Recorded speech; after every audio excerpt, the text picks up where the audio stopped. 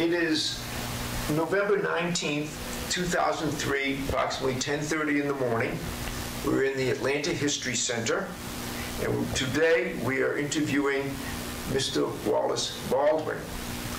Mr. Baldwin, if you will identify yourself for the record and tell us a little bit about where you were born and that sort of thing, we can get our interview started. My name is Wallace Baldwin, Jr. I was born in Hawthorne, Florida. I'm the only child. The mother had a large family, so I wasn't really lonesome in the process. There were 13 of them. In fact, I'm older than most of our brothers and sisters. I go back to the third generation of the family. From there, just the normal schools, and mother was a teacher, so after the second grade. Why don't you tell us the names of your parents? Wallace and Elmer M. Morris Sr. And I basically grew up in and around Hawthorne, but the fact that my mother was a teacher, and at that time they allowed persons to teach out of high school, so I had to travel around where she was finishing up her education. So we had an opportunity at one point to go to the same school on that one in the morning, and she went in the afternoon. Where was this? This was in Palatka, Florida, which was within the same general geographic area of Florida. And I think the only class I had was my mother teaching me was in the third, and I sort of swore that would be the last one, because I was always the example. Okay, fine. So tell us about high school. And Well, after grade school, I went to a private missionary school known as Fesson Academy. It was outside of north of Ocala, Florida, near Silver Springs. You may be familiar with that area. And I finished high school there. And military service? No, I was 17 years old. I came to Atlanta. During the summer after high school, I was at. This is just after World War II. Right. In high school, right after high school, I had a scholarship to Florida, A&M in track, but some of my parents decided that may not have been the place for me, and given the fact that you know a lot of people, first thing maybe I wouldn't study. Anyway, I came into Morehouse and arrived at Morehouse, and I was a freshman at Morehouse first year. And after that, sort of worked around in jobs. The second year, I was in school. It became necessary for me to basically to work, so I sort of dropped out and went back home, worked during the summer, and came back to college again. And by the time I got settled down, and the usual expression, get your head screwed on right, I was drafted in the military. What year was that now? That was 1951. 1951. Yeah. So then where were you inducted? Well, basic training. I had to go back to Florida, but they transferred my papers here somehow. Left Atlanta. And then I left Atlanta, went to Fort Gordon. Well, it wasn't Fort Gordon, it's Camp Gordon. And I attempted to get in there. I wanted to go in the medical field. So at the time, I'd been reading about the situation in Korea. And when I got to Fort Gordon, they said they didn't need psychiatric social workers. That was what I was thinking about majoring in, And that's part of the reason I came to Morehouse with the School of Social Work they had at that particular time. So I've wound up, and I guess it came from some of my high school experience, did out kind of stuff and playing around. I wound up as a field radio repairman. And that was after basic training, of course. How tough was basic training? It was pretty tough because it was a known fact at the time, the way the war was going, that everyone basically would wind up, and that's what was, basically what was happening. You had only one place to go once you finished basic training. In some instances, you didn't even get a trade, a specialty. You got it over there, and that's what I guess I was one of the lucky ones. Because most of the persons that started off with me, most of them took some shorter trades. Maybe they were in different areas, and so most of them went to Korea, and unfortunately, most of them were killed too. I guess you've heard about the statistics of that war in comparison. Short war, a lot of people were hurt. Let me ask you. So you took the training. Where did you take the training? At Camp Gordon. Camp Gordon. And how long did that last? It was about 8 weeks, and, night and day kind of thing. They're getting ready to go. You just had to go night and day in classroom work. You'd come out in the morning, you rest a little, and you go back at night because they was really trying to push to get signal code that tried to establish communications and given the terrain and so forth. So we spent a lot of time on studying the terrain and the difficulty, they had over there fighting and some of the bleeding upon the experience of the persons who were in active army, particularly 187th Airborne. Most of them jumped and they were killed. They brought them over from Europe, and we were getting, all those kind of reports how difficult it would be. And given that we did not have the normal infantry training, and that became a factor if we were supposed to set up communications so they can come, we would be, sort of with them. You had to almost know as much as an infantryman in order to succeed in life. So during that period of time, I sort of changed course. I said, well, I'd noticed and I had a little bit in high school, a little diddy-dot kind of stuff, code kind of stuff involved. They call it cryptography.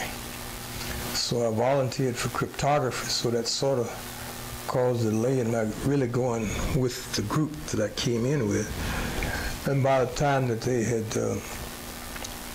did the background check all the way back to I think 4 years old. They really went back, and some people thought I was in trouble because where they went to get information back down Trek in order to get the top secret clearance to be in that area. So you did have top secret? Yes, eventually. And so what happened to cryptography, I sort of got bored, waiting in the time, so I saw opportunity, so I volunteered, went to, with the electronic background which I got in there, I went to Fort Meade, Maryland, Houston. That was the ordnance, it was ordnance there. And I took a short course there, and ultimately I wound up being a fire control, what they call ordnance fire control technician. Now, fire control technician, it wasn't necessarily what it means in terms of fire. The artillery had certain weapons and guns that they used, which would, basically fire planes and knock them out of the air. We were technicians that would support their mission. So there, we went through the radar sets and things that are going to be used. They floated them in the Potomac River to see where they stand, the weather and, things of that nature. In the meantime, we were wasn't observers, but if something happened to the equipment, we would be responsible for keeping it on the air, because in Washington you couldn't be off the air. They allowed you, the window probably was about 4 hours, and then you had to really report that there was a weakness in the setup. But how long were you in Maryland? In Maryland, I guess I was there maybe 4 months or more. I don't remember exactly. And again, a rigorous training? Rigorous training, and at that point decided to send me to Japan. So what's the time frame here? We're in 1952 yet? No, early part. We were still out of 1952. We're still in 1952. So they decided at the last moment to send me to the Southeastern Signal School. That's what Camp Gordon was over in Yokohama, Japan. So I took a fast ride over. How did you get there? The plane. Took a fast ride over and a fast ride back. All of a sudden, I started set up to go up Monday morning, came in Sunday, to teach classes in field radio repair, basic things in radio, AC and DC, and the kind of things that they would need. And all of a sudden, I was flown back to the United States. I couldn't really figure out why. I was flown back, and I landed in San Francisco. And I was actually assigned to a artillery group. And what happened was they had made a decision that the training I had in Maryland and the fact that the artillery, which is out of Texas, they weren't going to necessarily use that equipment in Korea because of because of I guess because of the terrain, the main thing, and the kinds of Army equipment, which was good at the time, it wouldn't be feasible to use it there.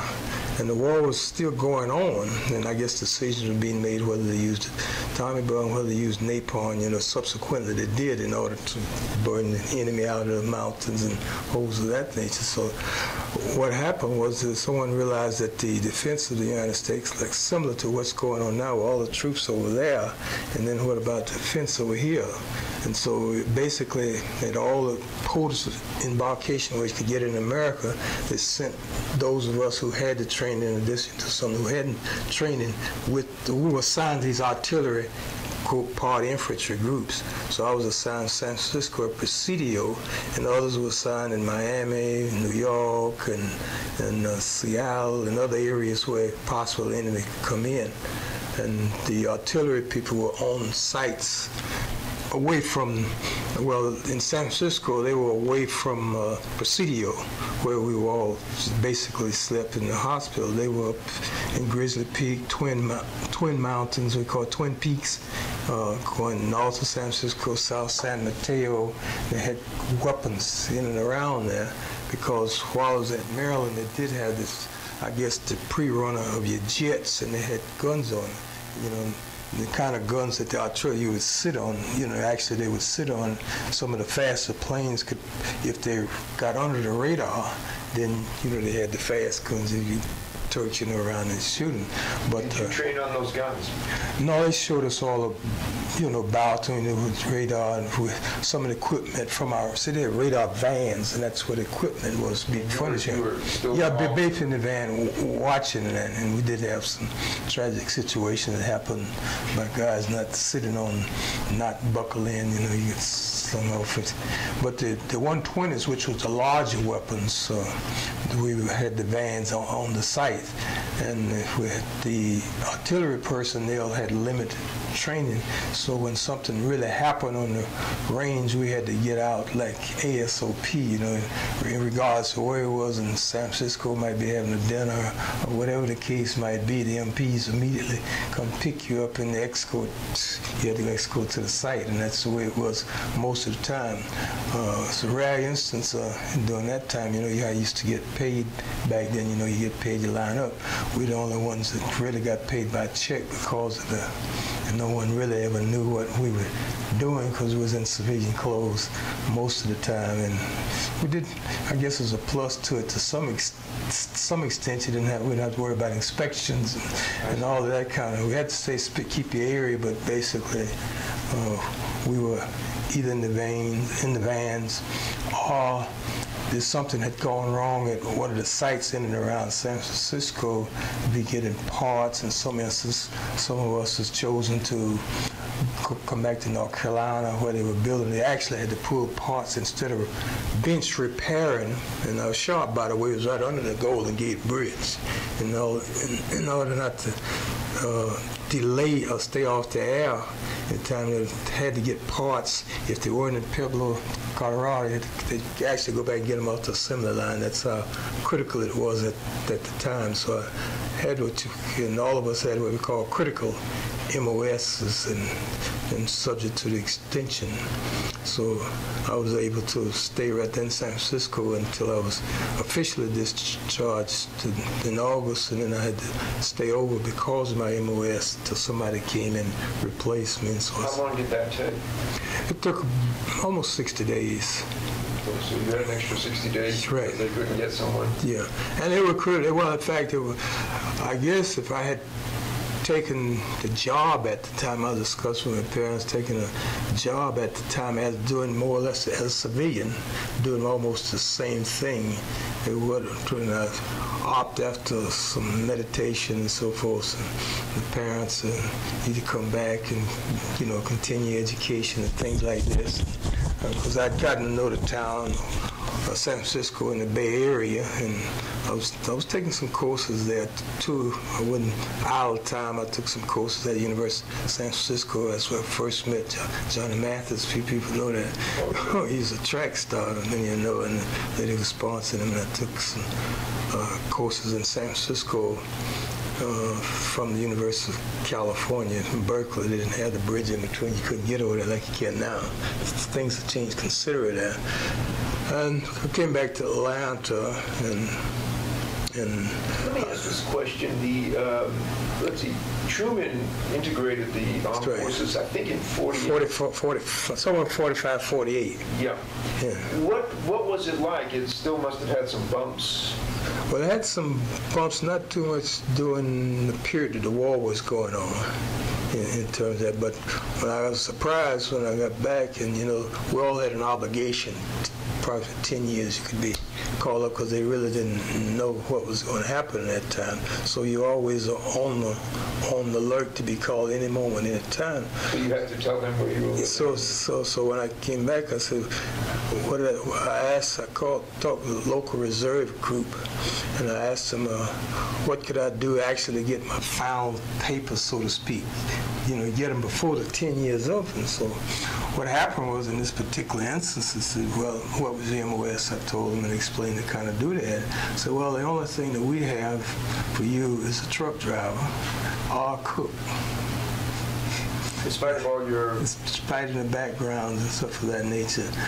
And it may or may not be a paid slot. That's another thing for you at the time. This had been in the reserve? This was in Atlanta, right, in the reserve. So the reserves were still not integrated?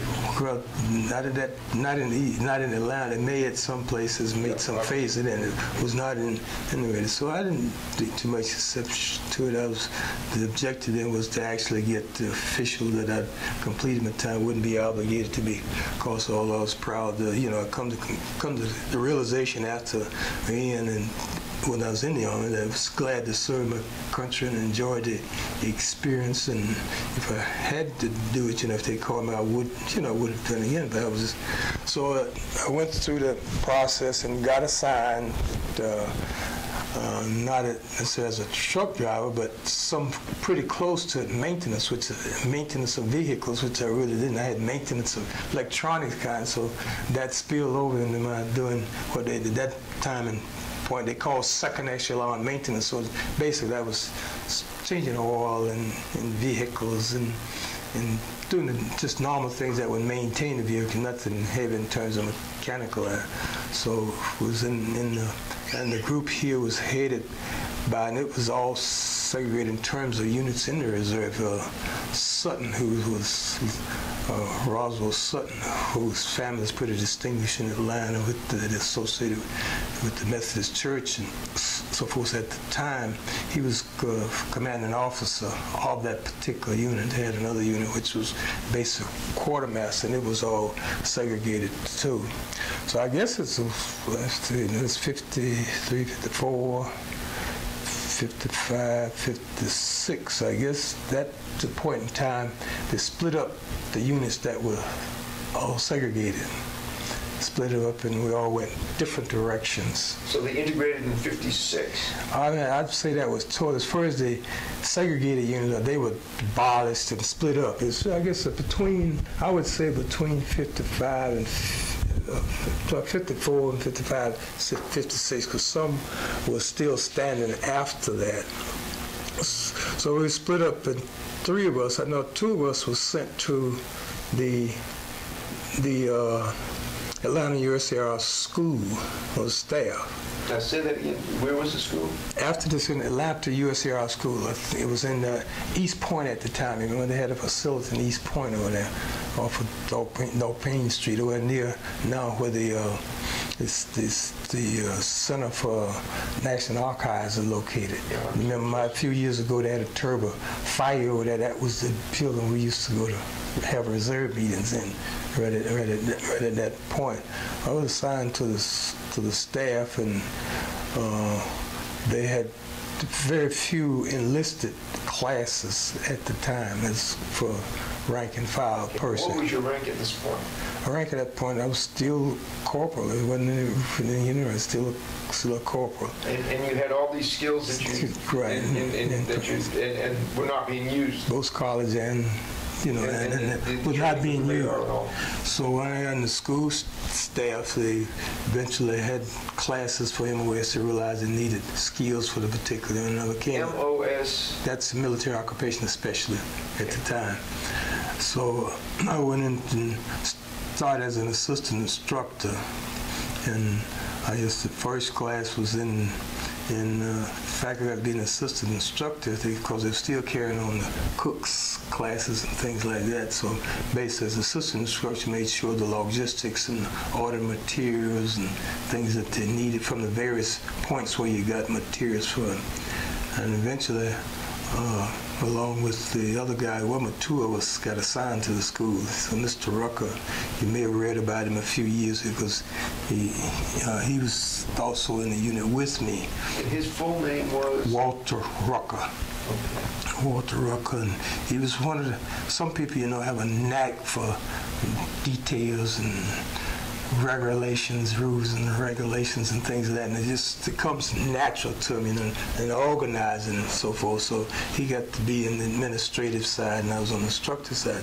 So eventually, after a few years, I wound up after the instructor training, which was at Fort McPherson. That's where it was located at the time. Fort McPherson. I became a MOS instructor. Okay, what year? I think it was about 1958, between 58 and 59, if I recall. And I became an instructor in the school with the MOS classes, but during the summer camps, either 21 days or some instances a month of active duty, the school primary mission was to train officers. It's officers of school called Army Reserve officers. So in summer I became assistant instructor to an officer. An officer, they start off with lieutenants, and they go all the way up, and they have their training there all the way up to the.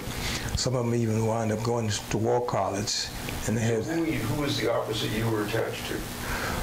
Generally, it wasn't in the Pacific, but it depends whatever stage they had classes in. So they had the Command General Staff School, went in about 4 series. So it may be assigned to an officer at command level 1 or 2 as an assistant instructor. May not be doing any actual instruction, but making sure that all of the thousands of pieces of materials that they get from Fort Leavenworth was actually in place, and explained to them how to use it as the instructor was, basically going through the materials. Now, the reserve is just reserve, right? So you're instructing classes of both African Americans and whites. And white. It was all mixed. Any friction on this basis? No, it wasn't, and sometimes some officers had some ideas, but you let stuff roll on and go on. You don't get, as kids would say, you don't get hung up by it. But outside the gates of Fort McPherson or place in East Point, you're still a Jim Crow society. Oh yeah. So I was going to school, and at the particular time working post office, I was too busy to even, basic thing and family going along, all that simultaneously. Tell us, you got married at some point. When? Well, I got married in 1952, just as I left for Your wife's name is? Ruby K. Baldwin. And children? I have 3. And their names? Gail, Rodney, and Michael. Okay, and just give us their dates of birth. Well, Gail was 1954, Rodney was 1956, and Michael 1959. They're just about 2 years apart. Give or take a few months. So pick up again. So it's 1959, and you're now an instructor. Yes, and I'd also finished college at Moore, 1955, looking forward to go to graduate school, but due to family obligations thing, I became what a lot of people call professional students, taking courses at AU and things of that nature. Still trying to reach the goal of being a psychiatric social worker. I even took special What was your major in college at Moore? That's psychology and education, and I might throw in something else you may not be familiar with. Since you mentioned the Jim Crow situation, the state of Florida, when I first got to Morehouse, my class would have been 51 had not been for the military.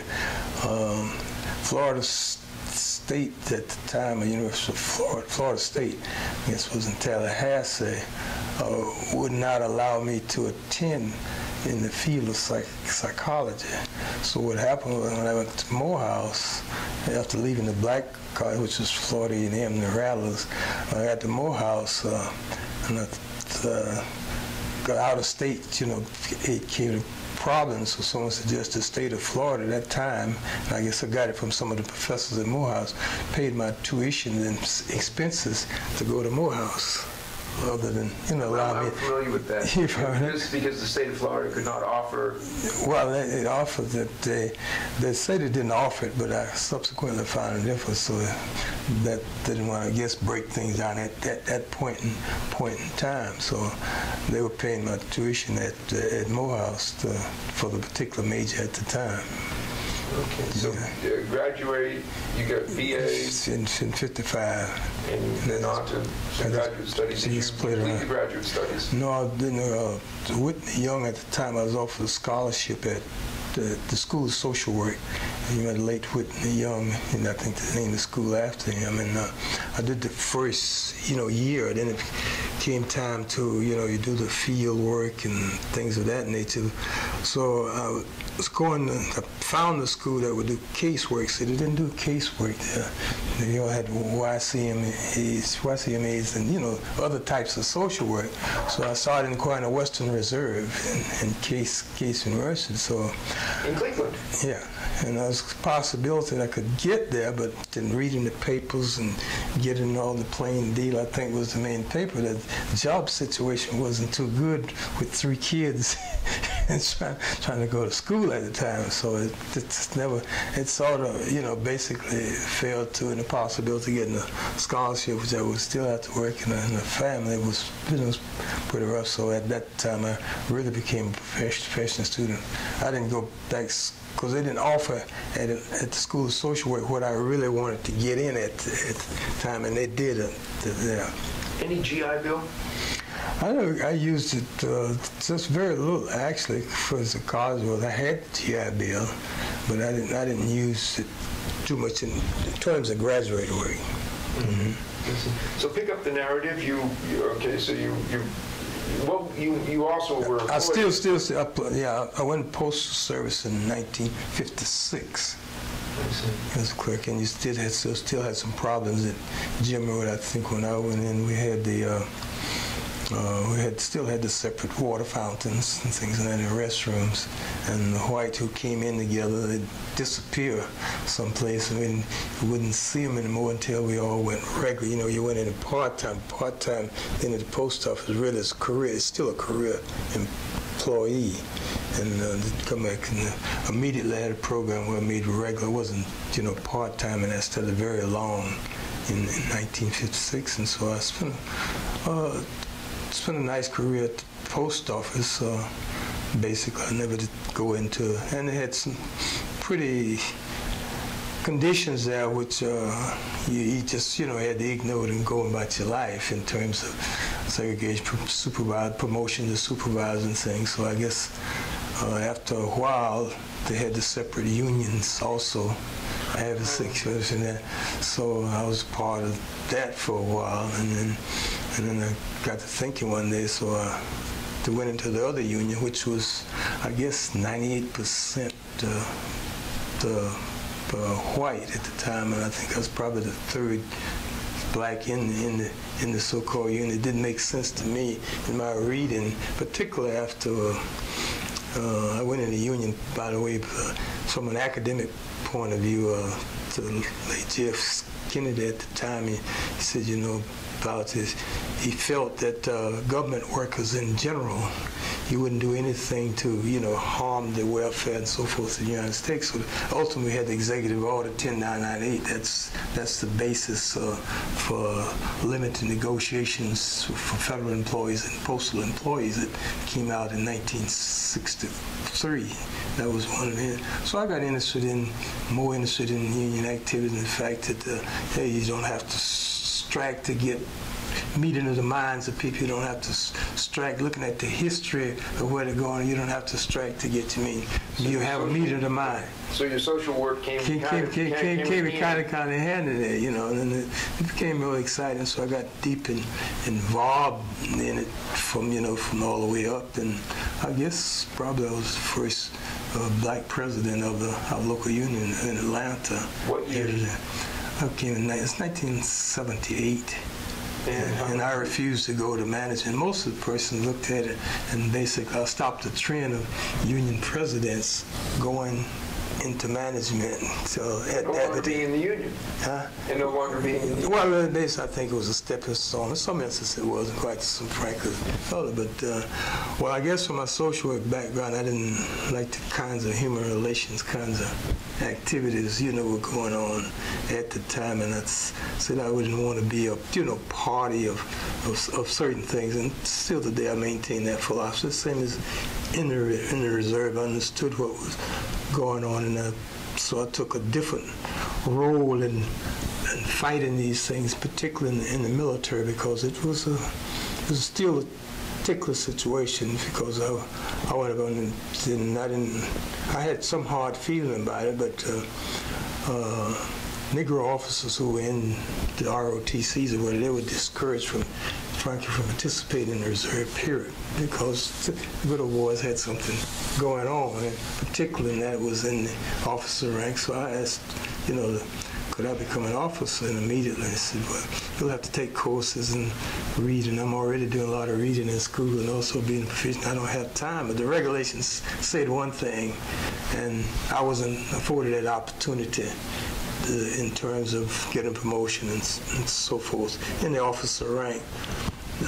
Although I could have also gone to warrant officer, but the counterpart, the person that went with me, things happened that he became a warrant officer, and as I said, the rest of the story, Paul Harvey, he really became, well known, and you probably went. Who was this person? Walter Rucker. This is Mr. Rucker. Yeah, he came in. Because a friend of mine who was in World War II from Florida, he had a unit, and persons was being given to him, in terms of his staff. And he called me one day and he says, I can appoint one person. Do you know of anybody who would meet? I can make a warrant officer meet. And I said, well, Sergeant Rucker over here in the school, he might be better. And so Sergeant Rucker went over, he promoted more than a warrant officer, and he was everything, he looked to be, in terms of efficiency, organization, being able to deal with the Army rules and regulations, which most people say doesn't make sense, things that became his pay, and everybody was basically dependent upon him. Did Mr. Rucker know that you'd helped his career? Oh yeah, I did it. I did it twice, really. Okay, tell us about the second time. The second time, as a result of my union activities and of that nature, the Labor Department had a lot of different kinds of fund, and they still do it today. And they had funded something to people in Washington who knew me after, going there a lot and working with my particular union, which is postal workers. So we have a position in Atlanta that we need somebody from labor to, be our representative. And this was getting jobs and so forth. So you might have heard of getting jobs along with the city of Atlanta and the county, getting jobs for youth during the summer. The programs they had during the summer, we need somebody, said something. They had an office out on 10th Street at the time working on it. And they said, would you like to have the job? It was very, very tempting at the time. And after I got into details, but I said, I think Mr. Rucker, who works in the post office here and in the reserve, may took him. So I talked to Rucker about it. It was a real challenge to him, and I think he stayed on actually 10 years before he came back to the post office. And in between, he's always been called up for extended periods of active duty, even after he got back to the post office, extended active duty. He could have stayed longer because of expertise, personnel type unit. I was instructing personnel also. Eventually, that was my MOS. And part of, I guess I don't give credit for the Atlanta we had to have an MOS, a military occupation that involved the early stages of computerization. And Atlanta Area Tech had, you may call it, antiquated system. So I was in charge of taking a group of my class soldiers down there so that they can learn it and monitor. And so we set it up and negotiated with there where we could come in on during the night, and we'll all be in one class as opposed to splitting them up. And I kept the roll and kept the order, and they had the instructors there were doing the teaching at Atlanta Area Tech at the time. And so we got that accomplished. So that also helped me in the reserve, although I was eligible for promotions and things. Same thing still goes on in the current military situation. I guess I was passed over a number of times in terms of promotion, although I act in certain capacity, command sergeant and major. So I think it went about an 8-year span. Yeah, I could have been out a long time ago. I went in with the express purpose of getting 214 or getting rid of my obligation, and due to the paperwork situation, it wound up when I got my official commitment where I didn't have to, be in the reserve or anything. If the 10 years was gone, so basically I, stayed on, I guess you say, fighting a good fight, for others. So in both instances, post office as well as the military. So when did you retire from the reserves? Officially in 1990. Okay, so you were in there. Yeah, well, after I went to Washington, took a job in Washington as executive vice president, the first in the union in Washington. I got paid slots, not unpaid slots, a summer camp. I still went to camp because the challenges, believe me, are still there. I did get assigned to some prestigious kinds of group by virtue of having a secret clearance kind of thing. So I was assigned to Washington CID. CID stands for? Criminal Investigation Division in the Army, because of being in personnel also. And those were pretty good assignments because you stay in a hotel, and if you didn't have a car, they come pick you up, to work, and these kinds of things. So you were investigating? Yeah, the records and stuff of people all over the world. And it was small units, believe it or not, this small unit, and you having a relationship with the CIA and all the other FBI, all the other. Tell us your best story from that period. Well, yes, I was looking at the records and monitoring an officer in Japan, I think it was, and nobody could really find anything of me. Talking, so going, somebody just happened to come from overseas there, and they come in for debriefing and stuff, and they come in and say they was talking about some activities they didn't have to do it and so forth like that, and somehow they. Through mine looking at the record and bringing up to date on the particular officer, he was trying to do something that what's the term they use on Wesley Clark the other day, the reason he was reassigned his integrity, some questions about his integrity and what he was doing. So the officers immediately, most of them when they came back, they were actually bussed or reassigned to some other place because of the activities of the CID officer there. So that was one. I guess the best story of my reserve activity, I was still with the Atlanta U.S. Air Force School in early 60s. We went into Mississippi. University of Southern Mississippi was a campus where we were supposed to stay. And I can tell you some other stories behind that. The general was the president of University of Southern Mississippi. And the general was the president of the University of Southern Mississippi. That's in Laurel or Hattiesburg? Hattiesburg. At the time. And it's a pretty interesting story. Ruck and I went in first, advanced party. And this is 1960? 63. So we went in as advanced party. And I had a classmate who lived and taught school and this kind of stuff. So I had called him about coming up. They had the strike going on down at the where they basically it wasn't pork, it was some Bakelite plant at the same time. So I came in, I got a cab. We rode the train and I got a cab and I said, take me out to Elam Arms. Elam Arms was a hotel, where football players, and it was the most glamorous place on the campus, and that's where we were going to do our camp. So guy says no. He says no blacks ever lived there. So I'm supposed to live there for 3 weeks. Part of the advanced party. So when we get to Elam's Arm, he says the camp said, "I can't put you off in the front door." I said, "I have orders here, you know, to stay in this building." He said, "Somebody may have made a mistake." So he took us around the back of Elam Arm. We went in and we finally get a person, one of the students, I think, got us, you know, there. And I said, "We're the military. We're just advanced party, sort of get things set. We were in the officers training school here during the summer, and I'm one of the assistant instructors to us. And then logistic kind of thing, Mr. Rucker is going to take care of, you know, the paperwork kinds of thing, finance on all the officers." So it went on pretty good because by the time we got there, the civilian technician who was working, you know, they always had, he came in and then told everybody it's all right for us to sleep and stay in the building for the 2 weeks. Then the integrated the building. You integrated the hotel. I don't know what.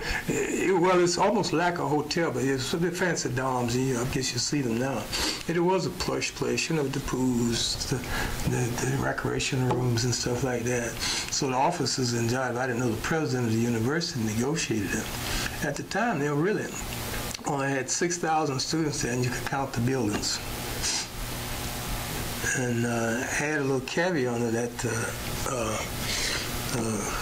the civil rights leader that integrated University of Southern Mississippi, you know, he was killed, but when we were going, they were having a protest. That didn't make it easier for us in the summer camp at the time. Somebody was killed? Well, they previously had been killed, and they were demonstrating there in Hattiesburg at that particular time. We got through that okay. It didn't affect us in it, but it was at the time it was going on. So the building, they only had about 6,000 students there. They had those teachers who at either the integrated schools in Mississippi or the non-integrated was able to take classes. So countless of my classmate and his wife were taking, she was in music and he was a football coach and track at one of the schools at the time. He was able to take it, and he told me the same thing. How did you get on the campus here, you know, the stands? And I said, well, had orders from the military.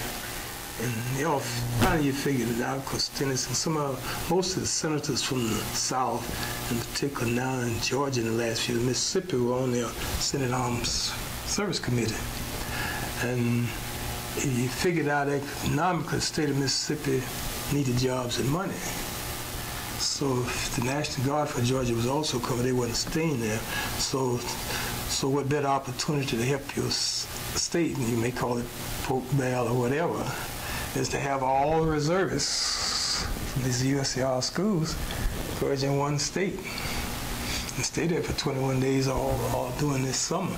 In this sense, it helped the University of Southern Mississippi because they were able to get buildings. I think they started off with the library and this center. You know, they went. Now you can't find your way around. And this former general, I think he was president all the full 10 years that we were going to Mississippi, and the campus bloomed to, you know, I guess you're aware it got larger, and University of Hattiesburg got larger than Ole Miss, which was a state school, and I think that's still true today.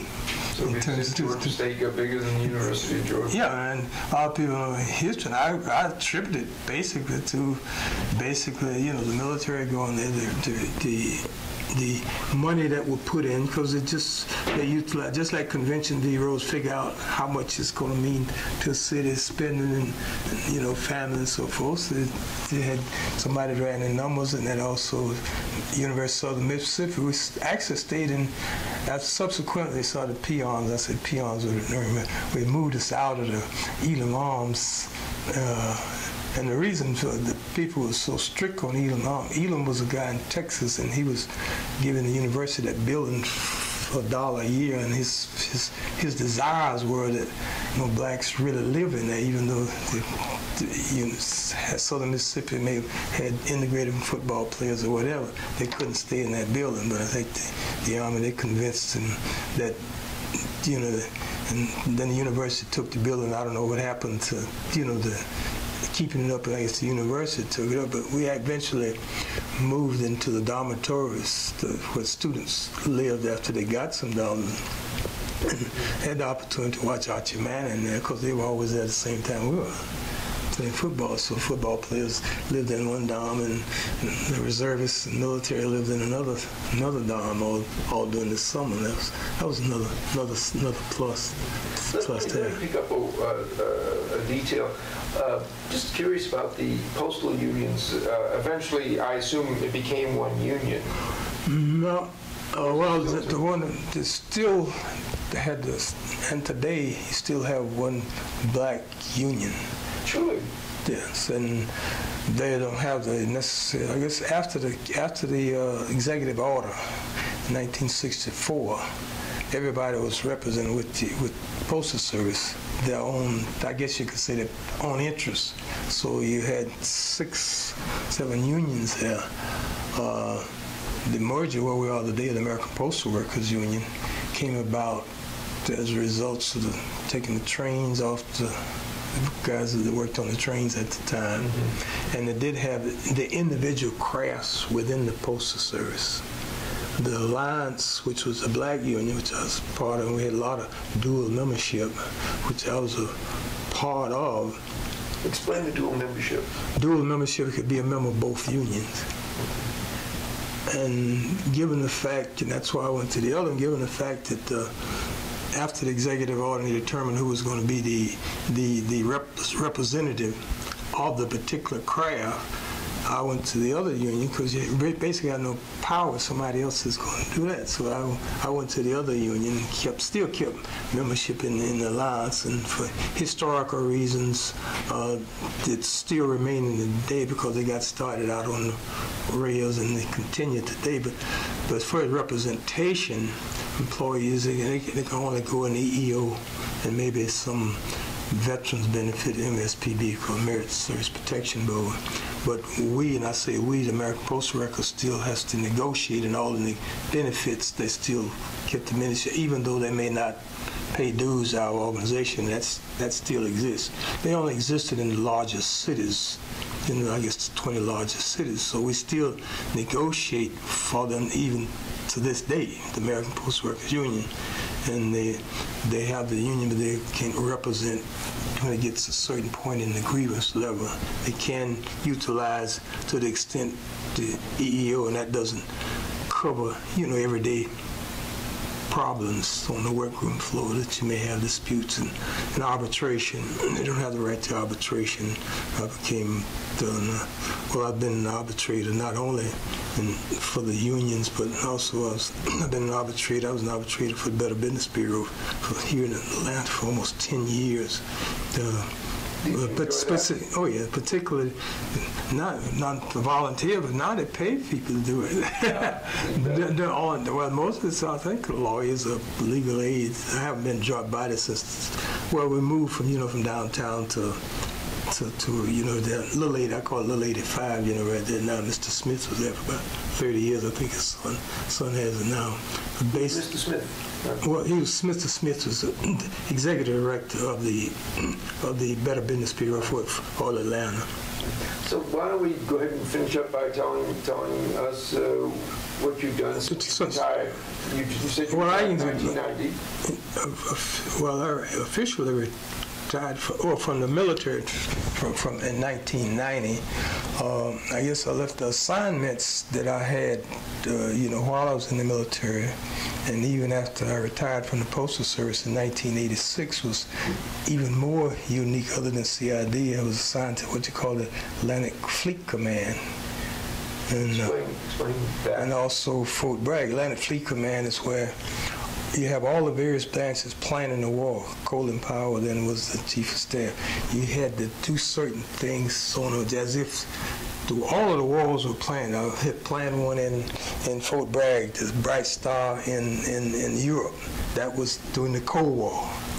And with the Atlantic Fleet Command, having some, I guess, social backgrounds and negotiating stuff with the in the post office and working with unions, you had all branches of service. Now you can imagine now, they always got the friction, had all branches of service. So what they did at Atlantic Fleet Command, you may have the Army in charge one summer, and the Navy, and you got onto the Marine Corps, and you fill in the Coast Guard, so you had the little jealousies between them. And that happened also with the post office.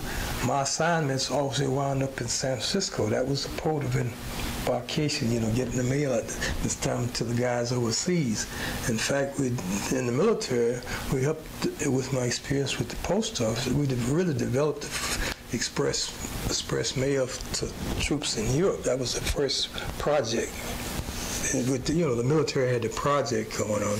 The specialty institution, was in Indianapolis, the post there. That's where you went to learn mail. All branches of service went there.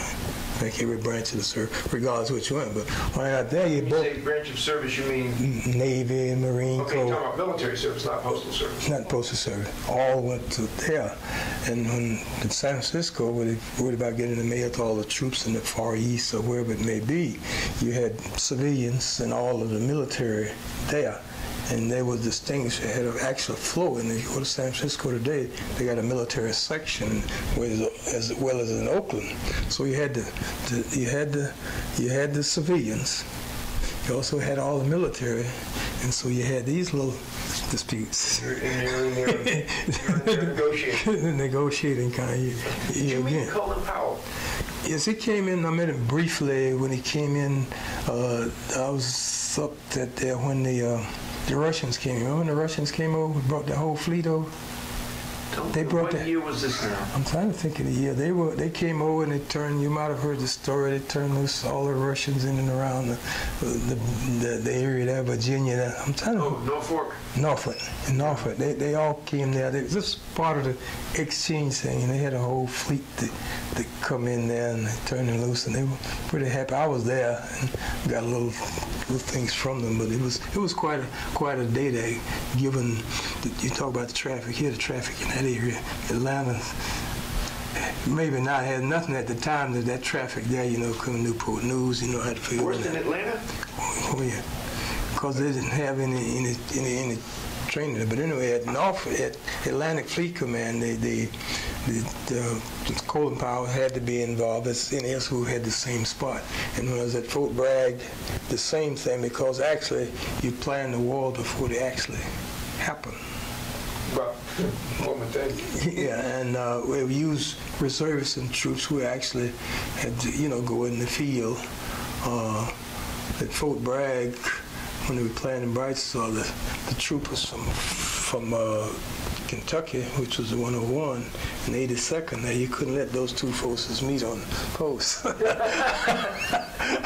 So we were sort of caught in the middle. Maybe we were in garrison, which being on the post. You're talking about the 101, and the 82nd, along with the guys from the institute up there.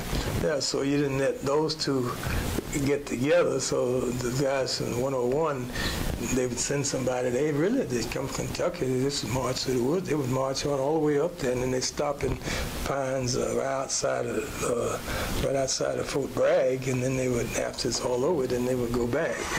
Because that's how it was. But the whole point was the kinds of assignments I had involved something that was, really important to the ultimate defense of the United States, and now see we got it in terrorist kind of attack, and so that's. But your connection with the military is you have no more. I have no more now. Other than I take the opportunity to participate in the Reserve Council at Fort Mac. We have basically quarterly meetings. And what are these about? Well, I'm on their basically a community service committee. They have each in the reserve in the council. They have favorites group, basically legislation community. Most of it with the colonel, the higher ranking person. We even had former Attorney General Bell. He comes occasionally when somebody's getting down where he can't actually get about, but he occasionally. Griffin Bell, yeah. He comes to the meetings at Fort May. And well, tell us very briefly, we've only got a few minutes left, but tell us a little bit about your volunteer work in retirement. You mentioned that. Well, during the Maynard Jackson administration, I was, after a fight, I was appointed Housing Authority Commissioner. And is that interesting? Well, it's interesting to point out working in the government, and one of the vice presidents, who was of a bank here, unnamed bank at the time, was upset the fact that I was appointed to the Housing Authority Commission. And he said, because of the union affiliation, I guess. And so between Herman Tabbins and our people, they said it was okay. So I served in there, and I went on, ironically, I went on a board when they had a strike. I don't know how long you've been in Atlanta, the Housing Authority, first time they ever had one. And in fact, I was instrumental in negotiating the settlement of it by staying, hours and hours over the weekend. And we went on to that until I went to Washington. That's when I resigned and went to Washington. They were having a lot of problem, corruption. Then we're part of that group that fired everybody at the time. Kickbacks and you name it. What year was this now? I was appointed in 1976. Maynard Jackson, first year in office. Maynard Jackson. I was appointed his first term, rather, in office. And so we cleaned house, so to speak, and then. But I've had a lot of volunteers, not only Housing Authority, but ARC. I'm still part of ARC and director. Now, Atlanta Regional Commission, yeah. And I'm also doing a lot with Fulton County here recently on the task force for transportation, the task force for affordable housing, and basically health care. In fact, we're going to have a meeting shortly on affordable housing for seniors after visiting all the housing down there. And now we're finding also that seniors in Fulton County and the city of Atlanta want to stay at home, so what do you do in that case? And it's a lot of issues out there in terms of health care and that, that's part of my everyday life now, basically. So you're working as hard as you used to? And not enough hours in the day. Mr. Baldwin, thank you very much for coming to visit us. Do you have any last comments you want to make about your life or your military service? You've lived through a very interesting era, and something about leader in changes that took place. No, I still think that there's something, I guess, you get this out of Morehouse, that still some contribution I can make out of that, and hopefully I can live long enough to do it. Well, you look in good physical shape. You look like you're taking care of yourself. Yeah, so I always kidded people about, I said I'm going to live long and I work. That's why I retired already. And when my mother-in-law passed at 93, I said, gee, I got to outlive her. Well, thank you again. Thank you. And